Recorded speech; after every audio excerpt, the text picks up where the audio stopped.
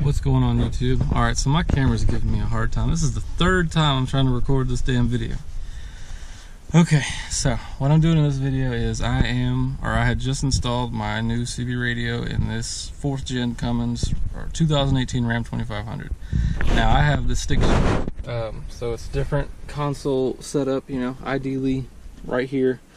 This is your ideal spot to install it, but I installed mine right here, and I'll tell you how in a second. Just so you know, I know this is a question people are going to wonder if it rubs up against your leg. Not really. I mean, no. I mean, I touch it with my leg when I drive, but it doesn't bother me at all. I'm 6 foot, so it's pretty convenient. And if you're wondering about my Clint Eastwood setup over here and all these damn blankets and stuff, I got the Star Wars one underneath here. This is for my dog. I had ordered, like back here, I got the Carhartt second row seat covers. I ordered first row seat covers for it, but car ID never sent them, so I still got to take the dog with me. So I'm trying to protect the seats the only way I can. And to be honest with you, I'm now debating on just not getting first row seat covers, or at least not for a while, because I mean that works. So why do I want to spend another $260 for it? Anyway, back to the CB. So this is a Cobra 29 LX, pretty much like every other CB you see inside a pickup truck, or almost anywhere really. They're extremely popular. Anyway, but that's not the point.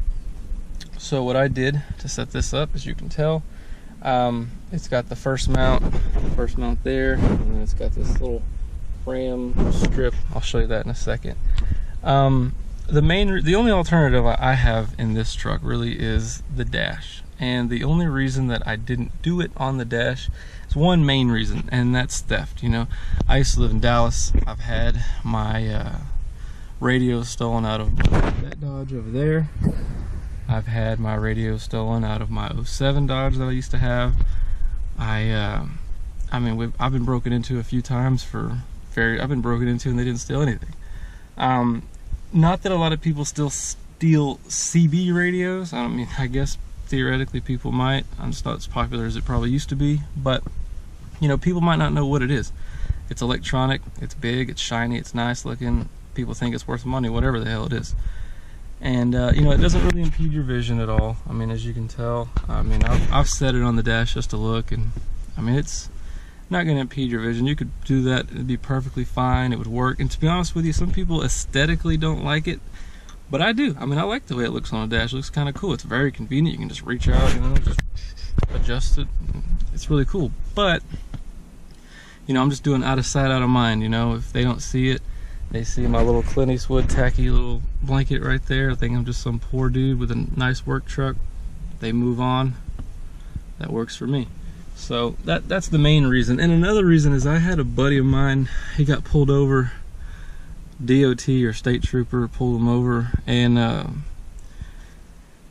they didn't say it to him, but you know, they pulled him over because they thought it was a radar. I mean, the cop did tell him that he thought it was a radar, but you know, that's probably the main reason he got pulled over. Cop thinks you got a radar, you're out speeding all the time, that's why you go out and buy a radar. Well, he got pulled over for that. So even though if you look at it up close, you can tell it's a CB, but at a glance you might not be able to notice that. So that's just another reason why I'm just gonna leave it off the dash. You know, keep it out of sight, out of mind right there.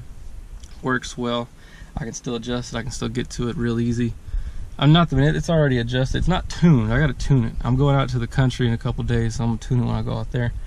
Other than that, that's the main thing about it. Next I'm gonna go on, I'll go show you how I got that antenna set up.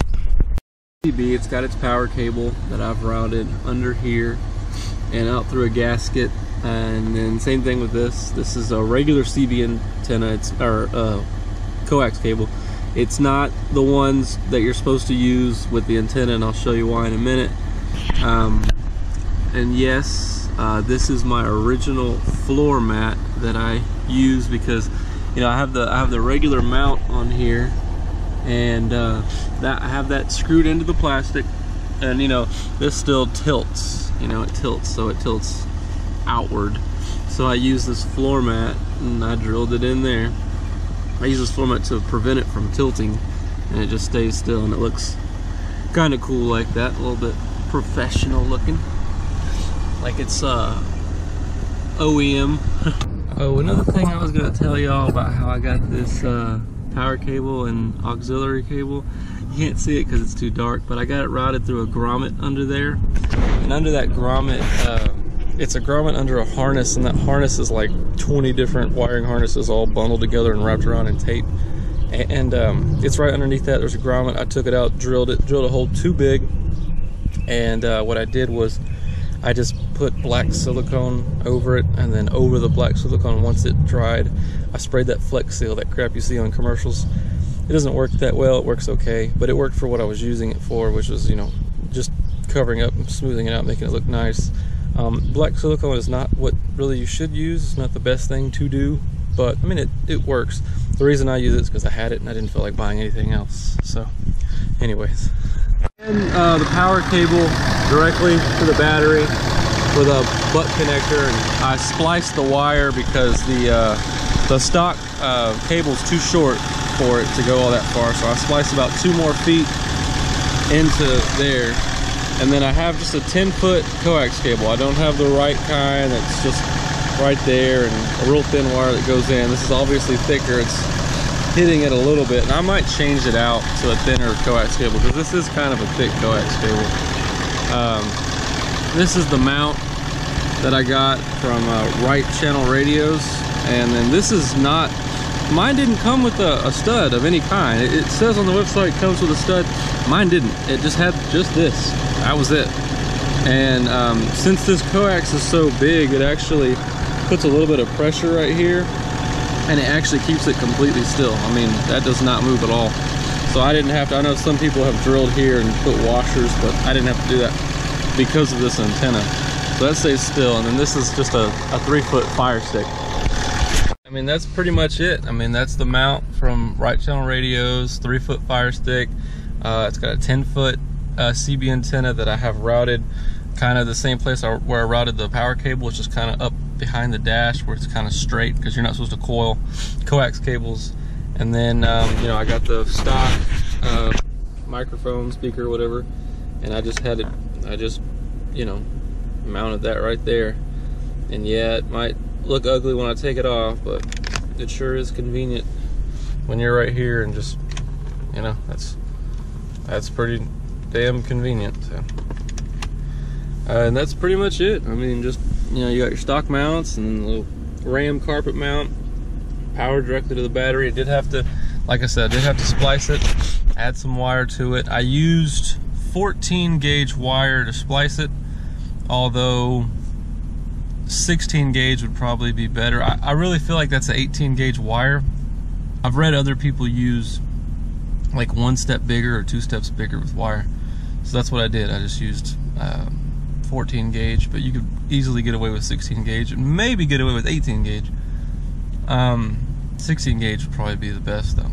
And other than that, I mean, that's it. It's a pretty simple setup. So it's just one way to do a CB radio in this generation truck. So hope you liked the video, and until next time,